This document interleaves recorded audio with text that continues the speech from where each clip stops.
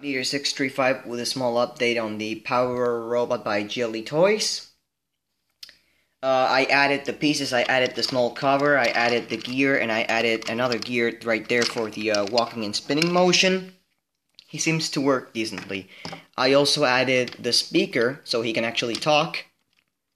So I'm gonna pause the video and put the pieces on and you guys will see how he works. Of course, I'll have to take him apart again just to clean the pieces like the body and all. I already cleaned the arms and the head, so that'll not need any cleanup. So, here we go.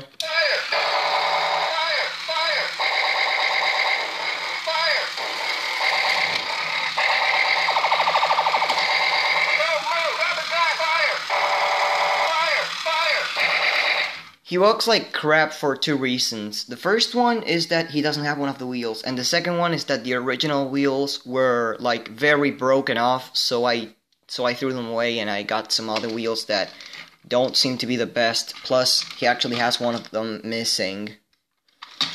But yeah, that's pretty much all the update. Gearbox works great now. Again, upper torso I had to do absolutely nothing more than just replacing the gear. Lower torso, I got that gear that I showed in the last video, but I put a small bit of a gear in the middle, so it actually holds the axis fine. Talking about the walking mechanism, it was a pain in the ass to make him walk and spin, because sometimes he would just get stuck and not walk, but that's no longer happening.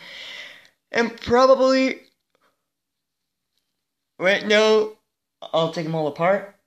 I'll fix him up, like I'll just wash everything with the toothbrush and hot water, and of course soap.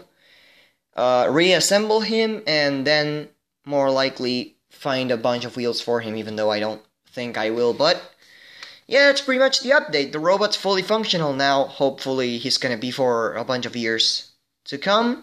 Of course, here's our friend Extreme Fighter, who he's posing like a faggot. Of course, you can see the similarities. You can see that they actually have kind of the same chest. The face, not really, but the arms. The arms, this bit of the arm actually comes from Universal Fighter either 6 or 2. Legs right there. The feet come from Super Mega Heavy Metal Fighter. And, yeah. That's pretty much all the update. There's nothing more to say. I'm really happy that I ended up making him work. So... I'm gonna clean him up, and he'll be with my other robots, and of course I'll make a video showing that he's done.